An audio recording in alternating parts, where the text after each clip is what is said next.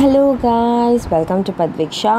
So SAMACHEER Kalvi class 12th order first unit accounts from incomplete records.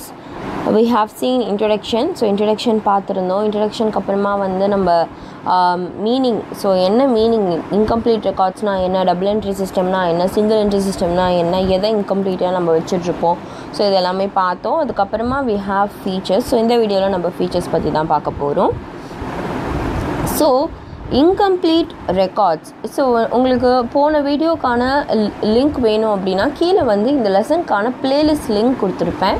நீங்கள் ஃபஸ்ட்லேருந்து play பண்ணி பார்க்கலாம். So features of incomplete records. First one nature. So incomplete ரெக்கார்ட்ஸோட nature என்ன அப்படின்னு பார்த்தீங்கன்னா, இது ஒரு unscientific and unsystematic way of recording transactions.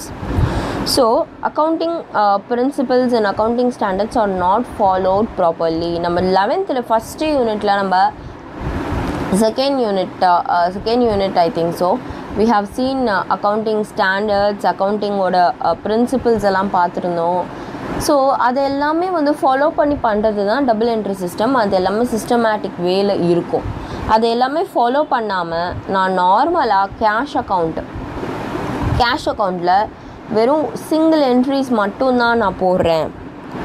Single entries மட்டும்தான் அப்படின்னா என்ன அர்த்தம்னா, இந்த சிங்கிள் என்ட்ரி சிஸ்டமில் கேஷ் அக்கௌண்ட் ஓப்பன் பண்ணோன்னா ரெண்டு பக்கம் வராது. இங்கே டிஆர் இங்கே சிஆர் இருக்கும் இல்லையா, அது வரவே வராது. நார்மலாக சிங்கிள் என்ட்ரியில் கேஷ் அக்கௌண்ட் அப்படிங்கிறது மட்டும்தான் இருக்கும். அதுக்கு கீழே we will be seeing only one type, either DR or CR, not on the both side, ரெண்டு சைடுமே இருக்காது. So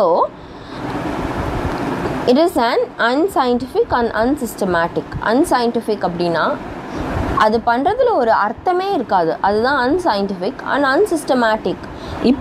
இப்படி ஒரு விஷயம் நடக்கிறதுனால எந்த ஒரு அர்த்தமும் இருக்காது அப்படிங்கிறது தான் வந்து ஃபஸ்ட்டு நேச்சர். நெக்ஸ்ட் வந்து டைப் ஆஃப் அக்கௌண்ட்ஸ் மெயின்டைன். என்னென்ன டைப்ஸ் ஆஃப் அக்கௌண்ட்ஸ் நம்ம மெயின்டைன் பண்ணுறோம் அப்படின்னா, in general only cash and personal accounts are maintain fully. Real accounts and nominal accounts are not maintain properly. Some transactions are completely omitted. So நம்ம இதை already பார்த்துருந்தோம். எப்படி அக்கௌண்ட்ஸை maintain பண்ணுவாங்கன்னா, only cash and personal accounts மட்டும்தான் ஃபுல்லாக maintain பண்ணுவாங்க. ஃபுல்லானா both debit and கிரெடிட்மே வரும். ஒரு சில டிரான்சாக்ஷன்ஸில் மட்டும்தான் வராது. But real accounts and nominal அக்கௌண்ட்ஸ்க்கு அவ்வளோ மெயின்டெனன்ஸ் ப்ராப்பராக இருக்காது. சில டிரான்சாக்ஷன்ஸை கம்ப்ளீட்டாகவும் ஒமிட் பண்ணலாம். ஸோ இதெல்லாம் என்னென்னு நீங்கள் போக போக சம் பார்க்கும்போது கற்றுப்பீங்க. So third one, lack of uniformity. So ஒரு யூனிஃபார்மிட்டியே இருக்காது. There is no uniformity in recording the transactions among different organizations. Different organizations record their transactions according to their needs and conveniences. So uniformity இங்கே எதை குறிக்கிறாங்கன்னா, இப்போது for example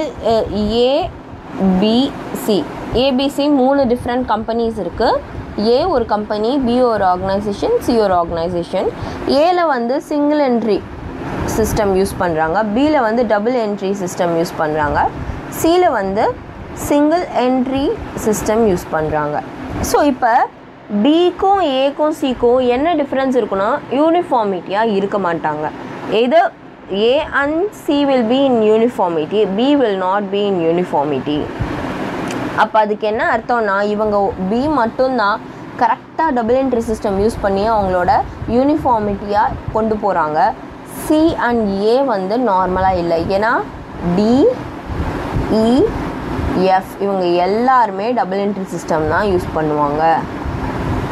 A and C மட்டும்தான் single entry system use பண்ணுறதுனால அவங்க தனித்துவமாக தெரிவாங்க, மற்றவங்களுக்கு கூட யூனிஃபார்மாக தெரிய மாட்டாங்க. ஏன்னா டிஃப்ரெண்ட் ஆர்கனைசேஷன்ஸ் அவங்க டிரான்சாக்ஷன்ஸை எப்படி அவங்களுக்கு தேவை, இதை நம்ம லெத்தார்ஜிக்னு சொல்லலாம். அவங்களுக்கு இப்போ இந்த மாதிரி தேவைன்னா அந்த மாதிரி ரெக்கார்ட் பண்ணிவிட்டு போயிடுவாங்க. So there will be some டிஃப்ரென்சியேஷன்ஸ் and uniformity இருக்காது. ஸோ அடுத்து, financial statements may not represent true and fair view. So Due to the incomplete information and inaccurate records of accounts, the profit or loss calculated from these records cannot be relied upon. So எல்லா டிரான்சாக்ஷன்ஸுமே வந்து incomplete இன்ஃபர்மேஷனாகவும் inaccurate, ஏன்னா வந்து கரெக்டாக நம்ம 2 பேருக்கும் கார்த்திக் கிட்டேருந்து தான் பணம் வந்திருக்குன்னா கார்த்திக் கிட்டேருந்து தான் நம்ம ரெக்கார்ட் பண்ணி இருக்கணும். ஸோ ஒன்லி பணம் வெளியே போயிருக்கு அப்படிங்கிறத நம்ம எழுதுறதுனால தெர் இஸ் நோ யூஸ். இதனால் நம்மளுக்கு ப்ராஃபிட் அண்ட் லாஸ் அக்கௌண்ட்டில் கரெக்டான இன்ஃபர்மேஷன் நம்மளுக்கு கிடச்சிருக்காது. It may not represent true ப்ராஃபிட்டபிலிட்டியை represent பண்ணியிருக்காது. நம்ம கையில் இருக்கிற பணமும் அங்கே நம்மளுக்கு பார்க்கக்கூடிய விஷயங்களும் சேமாக இருக்காது. Assets and liabilities may not represent true and fair view of financial position. என்ன ஃபினான்ஷியல் பொசிஷனில் இருக்கோங்கிறது ஒரு அந்த ஃபினான்ஷியல் ஸ்டேட்மெண்ட்டை பார்த்து நம்ம கற்றுப்போன்னா அது சிங்கிள் என்ட்ரி சிஸ்டமில் இட் இஸ் அ ராங் வே அப்படின்னு சொல்கிறாங்க. Next suitability. Only the business concern which have no legal obligation to maintain books of accounts under double entry system may maintain incomplete records. Hence, it may be maintained by small-sized sole traders and partnership firms. So இந்த மாதிரி follow பண்ணுறது ஒரு சில ஃபார்முக்கு சூட்டபுளாக இருக்கும். அது எப்படின்னு பார்த்தீங்கன்னா, அவங்களுக்கு no legal application to maintain, இவங்க இதை ஃபாலோ பண்ணி தான் ஆகணும், இந்த மாதிரி கம்பெனி இவங்க ஃபாலோ பண்ணி தான் ஆகணும் அப்படின்னா அவங்களுக்கு அந்த டபுள் என்ட்ரி சிஸ்டமை ஃபாலோ பண்ணணும். அப்படி வேறு எந்த ஆப்ளிகேஷனும் கிடையாது, டபுள் என்ட்ரி சிஸ்டம் ஃபாலோ பண்ணணுங்கிற ஆப்ளிகேஷன் கிடையாதுன்னா அவங்க வந்து இன்கம்ப்ளீட் ரெக்கார்ட்ஸையே மெயின்டைன் பண்ணலாம். அந்த மாதிரி கம்பெனிஸ் யாருன்னா small sized soul traders and partnership funds. So companies act கீழே, கம்பெனிஸ் ஆக்ட் 2013 கீழே லிஸ்ட் ஆகாத எல்லா கம்பெனிஸுமே they can follow this incomplete records, as means like sole trading company or else partnership firm கீழே வருதுன்னா ஸோ அவங்க எல்லாமே இதை ஃபாலோ பண்ணலாம். Last one, mixing up of personal and business transactions.